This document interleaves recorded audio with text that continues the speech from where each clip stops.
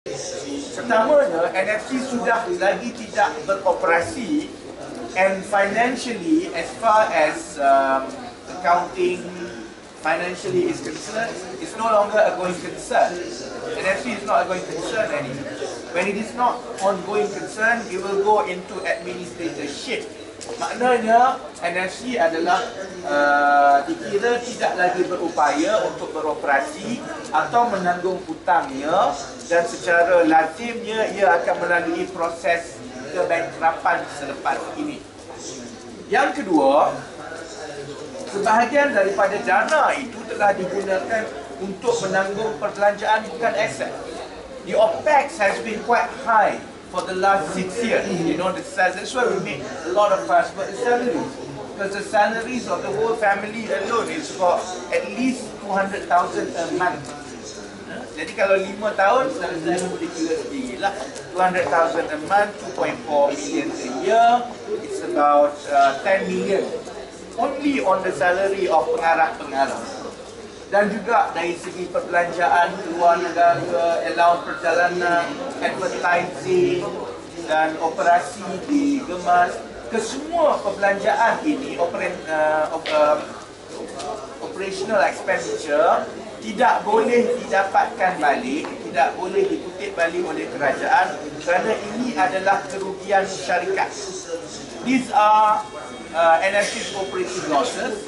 They have been operating they have been loss making throughout, and therefore it's just a normal process. When they go, if they were to file for bankruptcy, none of it will be recoverable.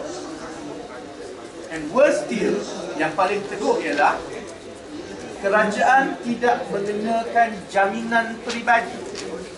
There was never a personal guarantee on the directors of NFC, nor was it ever applied to Datuk Seri Shahrizat Jalil, menyebabkan tanggungjawab mereka kepada hutang-hutang ini hanyalah terbatas kepada pegangan saham mereka di dalam syarikat itu, which I think was about 2 million ringgit.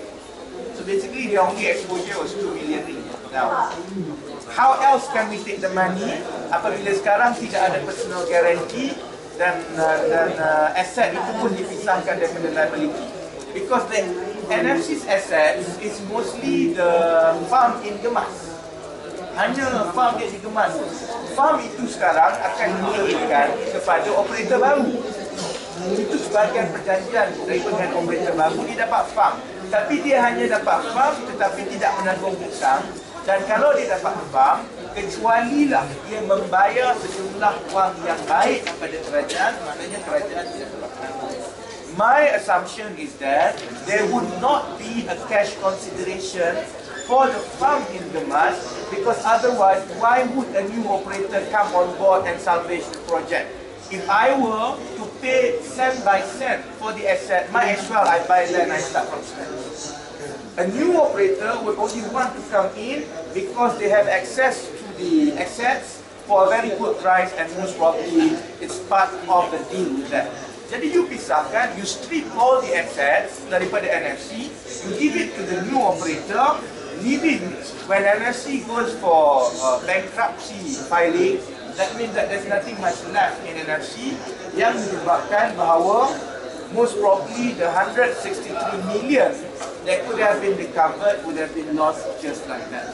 Jadi saya setakat ini berdasarkan kepada kenyataan-kenyataan yang dibuat, saya yakin bahawa kita boleh terima keseluruhan jumlah wang berbaki 163 juta itu can be considered as good as lost and gone. Ya, dalam bahasanya saya bangkitkan isu ini dan saya menunggu jawapan dari Menteri. Dua perkara yang saya bangkitkan adalah bagaimana untuk cover balik wang yang tadi disebut itu. Dan yang keduanya, apakah perancangan untuk meneruskan projek National Freelon ini? What is their plan of action to continue this project? We have not heard of that. So kita menunggu jawapan dari Menteri dalam sesi jawapan nanti.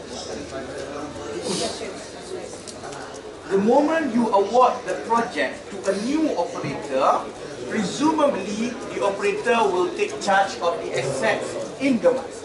that means you will asset strip NFC. That means that whatever asset that is within NFC, which if I can recall, is about 40 million ringgit. The whole asset, the net book value of the assets in emas is about 40 million ringgit.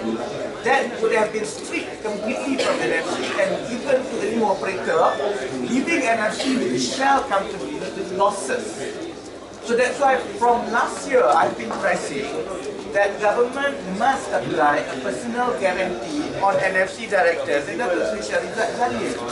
So that when it comes to this point, they cannot run away dan dia perlu bayar setiap satu sen yang telah dibelanjakan. Kalau macam itu pun saya nak buat company.